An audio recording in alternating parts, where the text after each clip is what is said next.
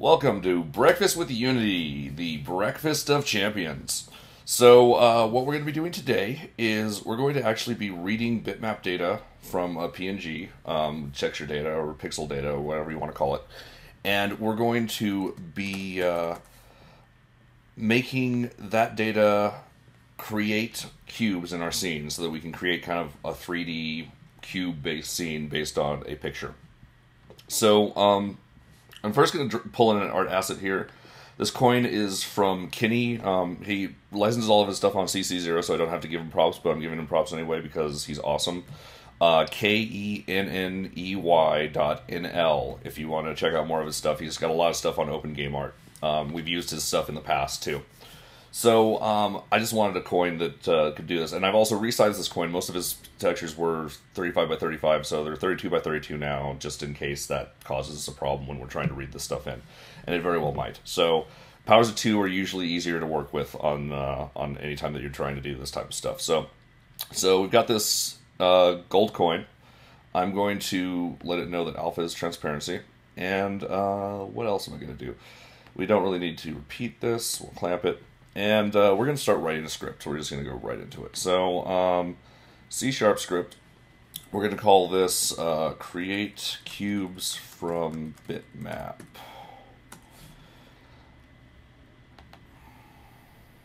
I guess I could have said texture. They're kind of the same. They're kind of the same thing. Bitmap is actually probably more appropriate, even though we're not using BMP format. But since PNG doesn't lose any data, since we're accessing it like a bitmap, I tend to think bitmap. So we're going to do a public game object cube. That's what I'm going to do for allowing us to pass in what we're going to be recoloring and stuff and spawning. And we're going to need a public texture 2D. I think we want texture 2D. We'll find out. Texture 2D texture. I'll call it bitmap. I'll call it texture.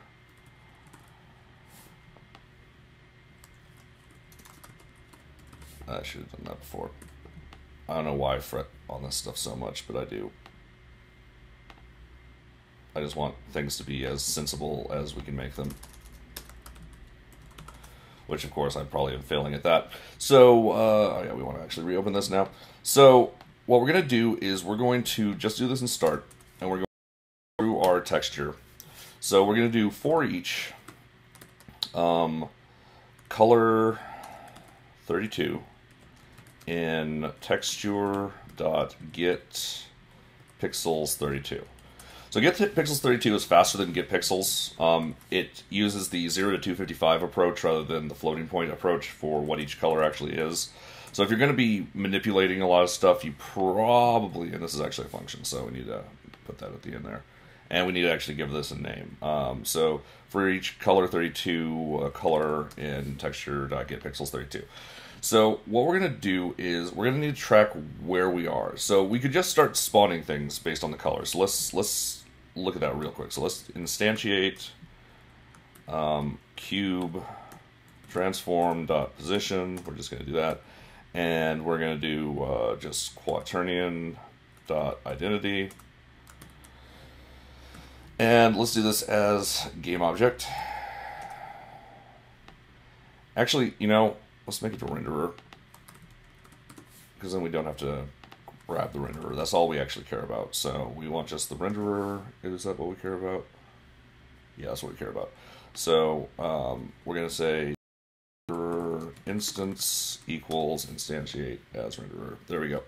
And we have to make sure that our input is a renderer as well. So whatever we give it has to actually have a renderer, which is appropriate because we're going to be changing its color.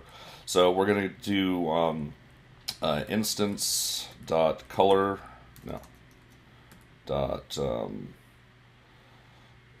main texture, dot material, there we go, dot material, dot color, there we go. So we're going to set the color equal to color, and that's all we're going to do. So this is, let's just see if this part works first. This is not going to be very exciting, but I just want to see if it works. So we're going to now, we need a cube, so I'm just going to create the basic cube. And we're just going to put that in there, delete it here from here, And we're going to just create a empty game object. We'll just put it at 0, 0, 0. And let's move the main camera so that it's at 0, 0 and the Y while we're here. And I'm just going to put create cubes from texture on here. We're going to give it our gold coin, and we're going to give it our cube. And in theory, if we hit play, we won't get any errors, and it'll make a whole bunch of cubes that are all in the same place. Or we got a problem. Coin gold is not readable. Texture memory, you have to make it readable in the texture import settings. That's great. I'm glad that it told us such a detailed error. So this error here is very easily fixed. We just click on the gold coin. We're going to go into advanced, and then what we need to do is read what write enabled on. So this will fix that. So if we hit apply now and hit play. So there we go. We've got a bunch of cubes, and it looks like they have mostly yellowish colors.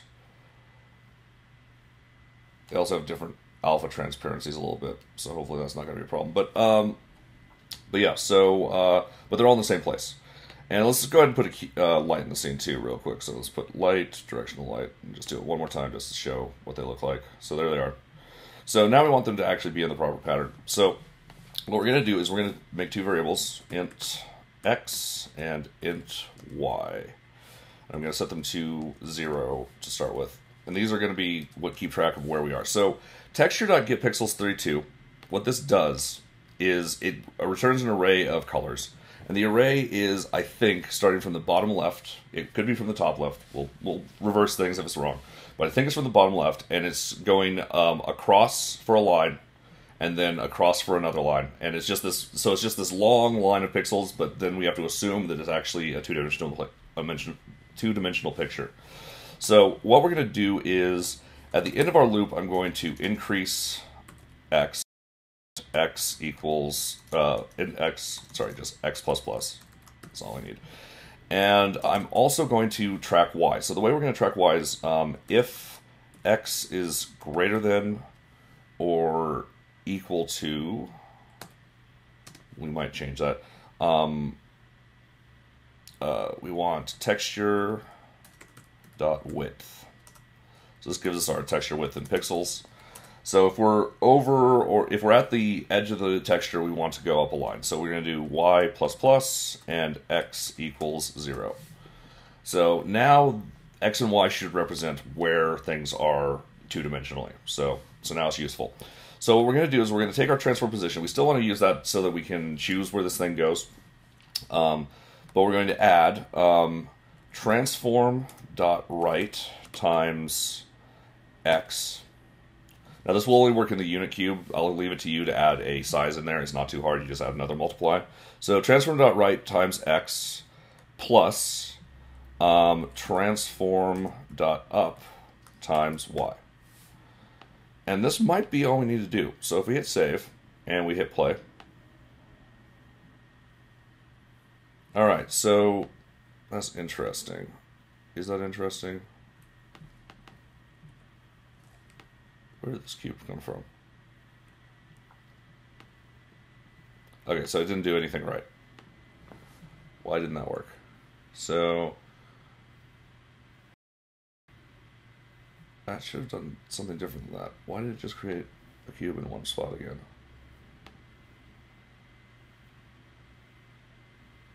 Weird. Alright. What did we do wrong? So transform.right times x, transform.up times y. And that should have at least jostled these a little bit. Huh. Let's do debug.log. Debug.log x. Let's just do this. Debug.log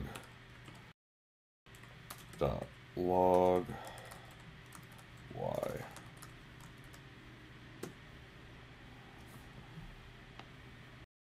Let's see what we're actually getting in on our x and y values. 0 and 0. Huh. So for each color, Oh, we're saying x and y equals 0 inside that loop. We actually want them outside of them.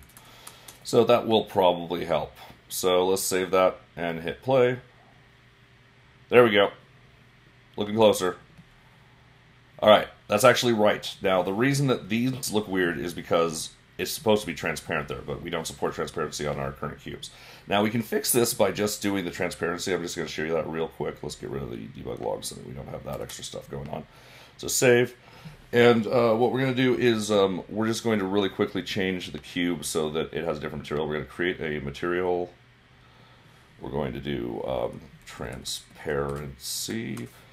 And all this is going to be is just transparent diffuse. We're just going to do transparent diffuse.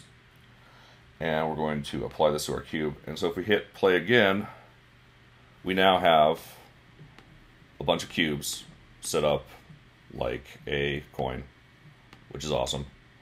And you can see that the outside edge pixels, we have this like kind of anti-aliasing thing going on, so that's cool. And so now this will be costly though, because it means that if there's any transparency in the object, you have to deal with the transparency stuff. Also, we've got a whole bunch of draw calls. I'm not sure if I'm going to be able to do that in the amount of time that we have, but we'll see what we can do. Let's just really quickly look at this. So what I want to do instead now, so that we don't have to use that, let's just not use transparency. I'm just going to switch this over to the default material. So we're just going to do default diffuse. So we're back to where it looks strange.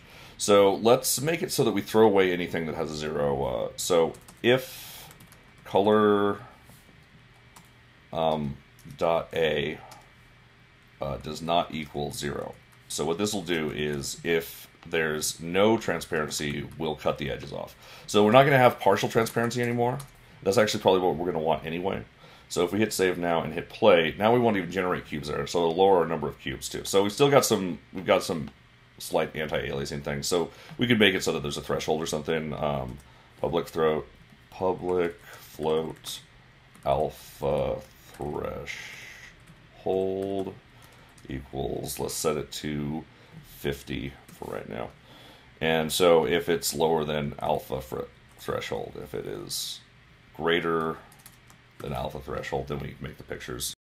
Otherwise, we don't. So if we do play now, there we go. We got a nice little thing of cubes that represent our image. That's awesome. See, it wasn't hard. Kind of cool. Let's call this, what is it called? Texture to cubes. Two cubes. All right, so let's do one more thing real quick. Let's see if I can do it really fast. We're going to do system.collections.generic. So right now, if we do this, we have one draw call per every pixel, which is bad because most of these pixels are actually kind of the same thing. So if we look at stats right now, we'll see that we're doing 58 draw calls and we're batching 0. So what we want to do is we want to, if we do public list, wait, we don't, system.collections.generic, public list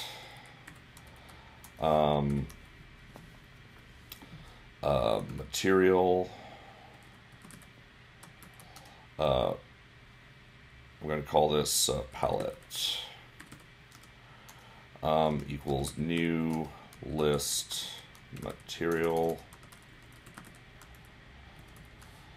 and we're going to just do that. That'll be fine.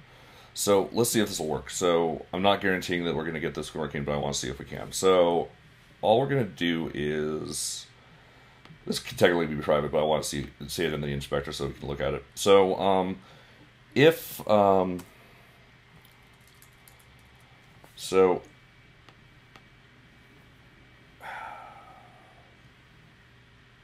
oh yeah, we're going to need to know if its color is originally, so let's actually do this as a dict.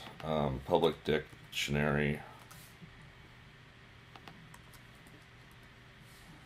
So we're going to do a dictionary, and what we're going to do is it's going to take two keys, so it's going to key value, right? So we want the value to be the material, the key will be a color 32. So color 32. And what we're going to do is if dictionary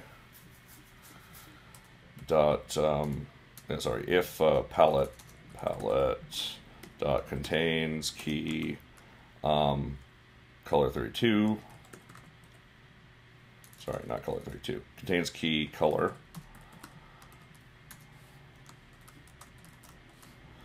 Actually, let's see.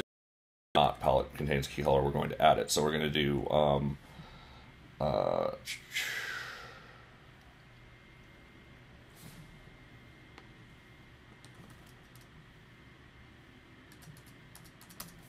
you know, I don't actually have time to do this.